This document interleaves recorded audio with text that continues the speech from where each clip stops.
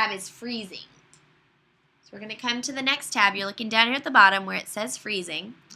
And so what you'll notice is as I scroll, I lose, what the heck is in column C? I have no idea. I don't know what this stands for. And over here in column F, 4, 1, 3, what does this even mean? So when I come up to the top, I see that I have column headers, but as I scroll, I lose that.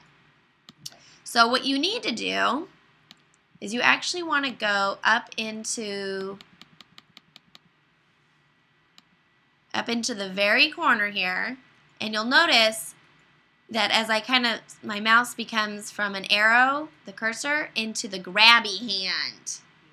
So you gotta now you gotta be real patient because you want to make sure you've got the grabby hand on there. I'm gonna click it and I'm gonna pull it down one row. So it's this blue bar, okay? And so now you'll notice as I scroll, here it goes from line 1 to line 7. So as I scroll, it is frozen the top row.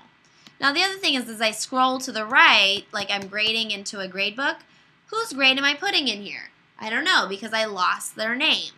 So what I want to do is if I come back up to the corner, you see the little grabby bar? I'm going to grab it and I'm going to pull it over so that I freeze the first 3 rows. So now when I scroll to the right, you'll notice I go from column C now to H, I, J, but I'm not losing the first and last name columns. Now the thing to be careful about is if you freeze the rows or the columns, if you want to insert rows or sometimes do some editing, sometimes it gets a little fussy. And so what you'd have to do is you want to just get it back to the grabby hand and pull the freeze bars back. Insert your rows and columns you're editing or whatever you're trying to do, and then you can just go ahead and move them back the way you wanted to. So sometimes it won't let you delete the row underneath the freeze bar, for example. So you just move it, do what you want to do, and then move it back. Okay. Oops, what did I just do? Okay, so then I want to go to the sorting tab.